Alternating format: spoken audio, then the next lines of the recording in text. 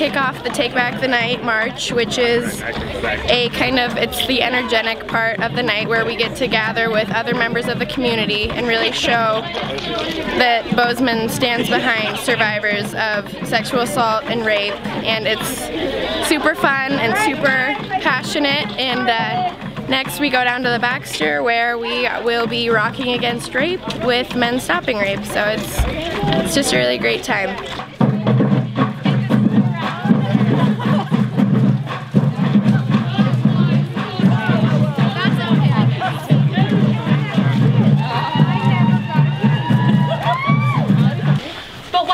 Specifically is that we're kind of sick and tired of sexual assault in our town, on our campus, and just in the world.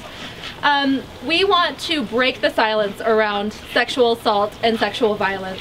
So that's what we're doing. We're talking about it. We know that statistically about 1 in 4 women and 1 in 6 men will experience sexual assault at some point during the lifetime. That's obnoxious. That's crazy. And here we see the exact same statistics at MSU. Strictly talking about sexual assault, we'll see about 375 women and about 11 men statistically each year alone getting sexually assaulted on our campus.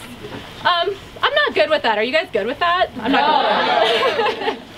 So that's what we're doing here. We're trying to create a really inclusive community so that people can come forward and talk about these issues. The average statistic for someone coming forward to talk about their sexual assault for the very first time is 5 to 7 years. Could you imagine having that burden on you for 5 to 7 years? We need to create this community that can come together and talk about these issues the minute they happen, get people the help they need, and start making a change. And that's what we're doing, so thank you so much for being here. It's amazing and heartwarming. I'm so happy. Thank you guys. Hey, hey, ho!